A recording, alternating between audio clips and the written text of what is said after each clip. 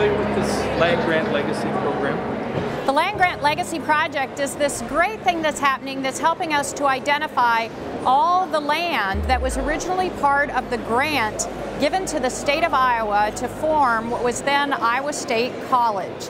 This is just a fantastic project where we're going around the state identifying those parcels of land, those farm tracts that were sold to provide the funds to start Iowa State University, like that happened all across this nation. And it's really fun for the landowners to see the history and for us to be able to interact with them and show them what's come from selling those tracts of land 150 years ago.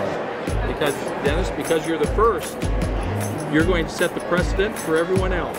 What they're signing today is that we are giving all the parcel owners certificates that let them know that they have a parcel that was part of the land grant land.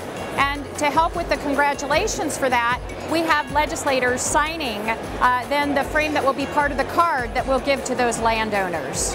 This is fun because so many legislators are having a great time learning the history of these farms in their districts and connecting with those landowners as they connect with Iowa's great university, Iowa State University. We're going to do about 5, 6, 8 of these, all right? We felt it was an important part of the story that Iowa was the first to accept the terms of the Land Grant Act.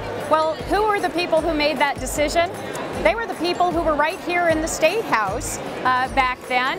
And so, since we can't thank them, we're going to thank the people who are here today. Everything they've done has been about how do we build a strong Iowa, how do we have this commitment to the future, and how do we also support and recognize that education is an important part of solving problems today and building for that strong future that we all hope for together.